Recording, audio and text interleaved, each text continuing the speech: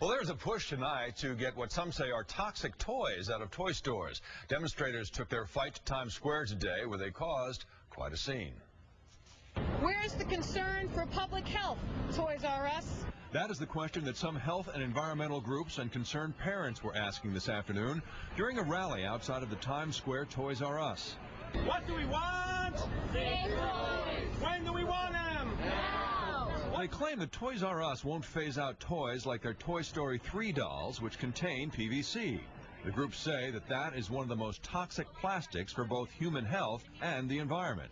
I don't know when I walk to a shelf whether the toy that's going to delight and educate and entertain her is also going to potentially harm her health. Mike Shade from the Center for Health, Environment, and Justice, based here in New York City, says that Toys R Us should create a system to help parents shopping for toys. One thing we want them to do is to label all the toys so that parents can find safer products for their kids.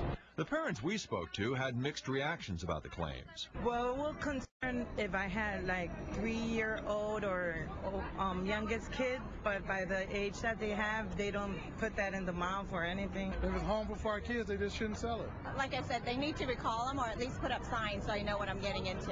Today's protesters plan to release their own report informing parents of hazardous toys, which will be released in time for the holiday shopping season. Fox 5 reached out to Toys R Us for comment. They gave us this statement: the safety of the products that we sell is our highest priority. All toys carried in our stores have been rigorously tested to meet or exceed the nation's tough new safety standards. Toys R Us has been and continues to be a leader in advocating for